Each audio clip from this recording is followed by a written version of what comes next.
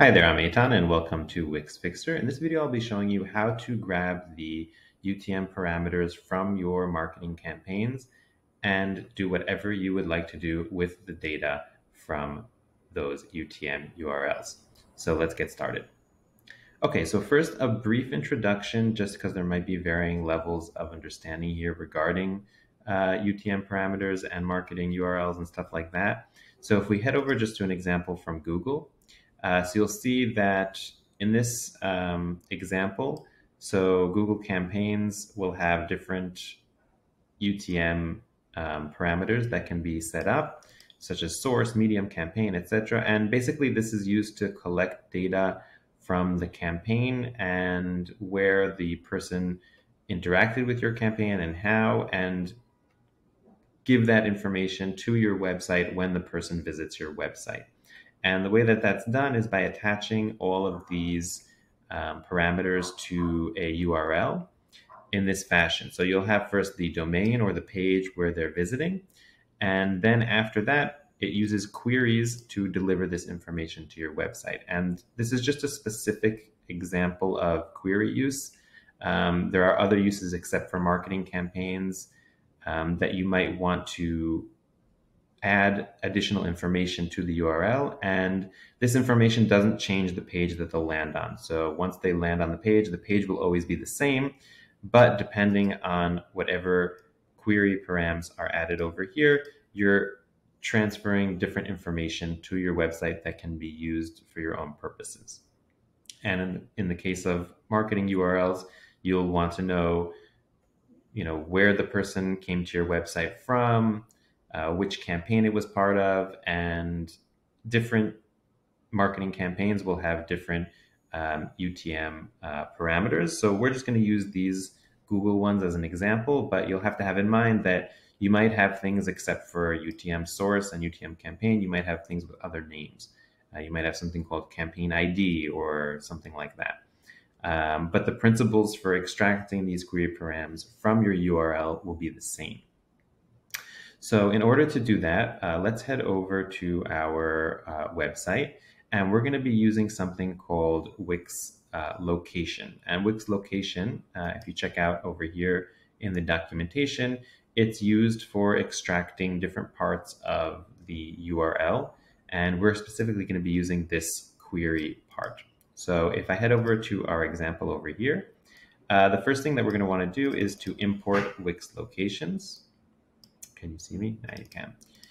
Import Wix Locations. Sorry, Wix Location, not plural, from our libraries. And then we are going to get the query. So as soon as we land on the page, we're going to want to know what queries we have here. And the queries are stored in something called Wix Location.query. And the way they're stored is as an object. So each of the UTM params that, for example, you saw before will be its own key inside of this query object. So I'm just going to show you how this works in an example. So I'm going to say const queries, and that will be equal to Wix Location.query. And then what I'm going to do is just console.log queries.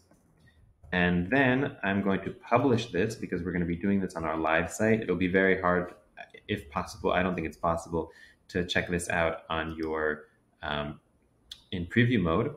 And I'm going to go over to Google and I'm just going to get this example URL, but I'm not going to take the domain because I'm going to be using my domain. I'm just going to be taking these query params. And then I'm going to head over to my live site here. And this is the page that I was just working on. And I'm going to just add them right over here and click enter. So I'm going to navigate to this URL, and you see that we got to the same exact page that we were on before. Nothing changed in terms of the page, but this additional data was transferred to my website. And that is what we should see if I open the console over here. You'll see that we got an object back. And these are our queries. So we have UTM campaign, UTM medium, and UTM source. Okay, and depending on what you call these queries, that is what you'll get back. So this would be a good time just to clarify in terms of how the URL is built. So you see that right after our full URL for our page, we have a question mark, and then we have the name of the query, and then we have an equal sign, and then we have the data. And then any additional query after that will use the and sign instead of the question mark. So it's pretty straightforward. And now that we have this data, we just want to extract it and do something with it. So I'm going to head back over to our editor. And if you remember, we got 3 queries back. So that was UTM campaign, I think it was. Let me check. Let me double check what we have over here. So we have UTM source. I'm just going to copy these over so I don't miss anything. So we have UTM source. And then we have UTM medium. Close this. And then we have UTM campaign. And the order actually doesn't matter. So I don't have to get them in this specific order. I can get them in whatever order I want. And basically, this is just deconstructing the object into 3 variables.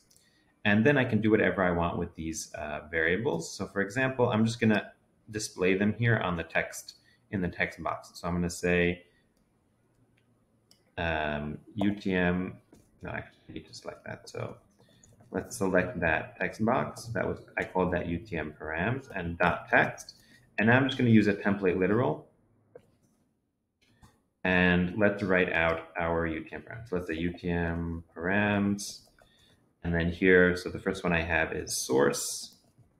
And that will be UTM source. And the next thing I have is medium. And that will be UTM medium. And then I have campaign. And whoops, campaign. And that will be UTM campaign. And then we should see this displayed in our text box. And here we'll have the values of those things that we got back from the URL. So let's publish that.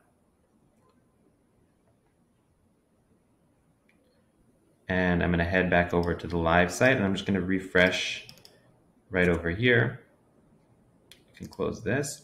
And now you can see that we have source is summer mailer, medium is email, and summer sale, which is what we have over here in the URL. And this is information that is being passed to you by your marketing campaign. And you can store this in a collection on your Wix website and basically keep track of information and data and do whatever kind of analytics you need to do and see if your marketing campaigns are working or not. So that is how to extract the UTM params from a URL.